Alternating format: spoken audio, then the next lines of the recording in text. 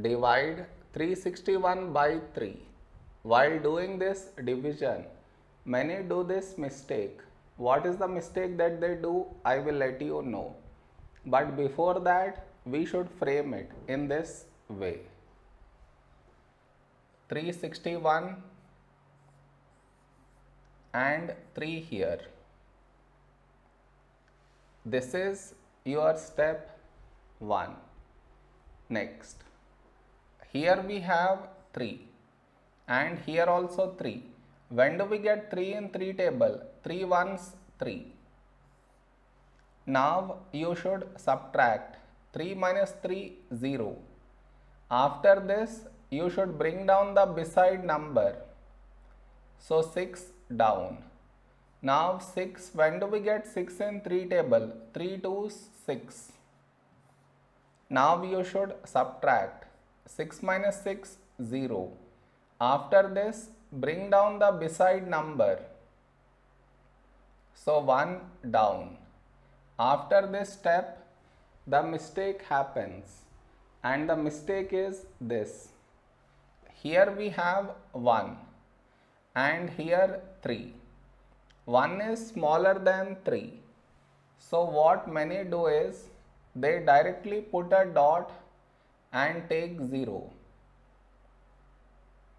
which is wrong.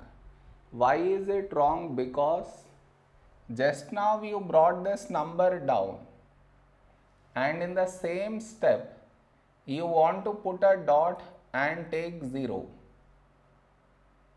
which is wrong. I repeat, bringing the number down and also put a dot and take 0. Bring the number down and put a dot and take 0. Both at the same step you are not supposed to do. Instead, what you should think of is, what number should we write here? If we take 1, we get 3 here, but 3 is larger than 1. So what we should do is, we should put 0. So 3 into 0, 0.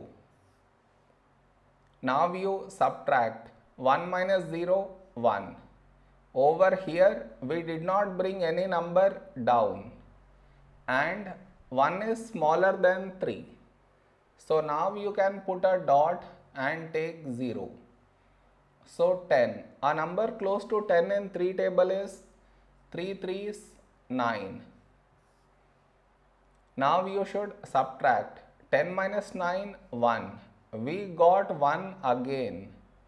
That means we get bar on this number. So this is our quotient. Did you understand where the mistake happens? You should not do that mistake.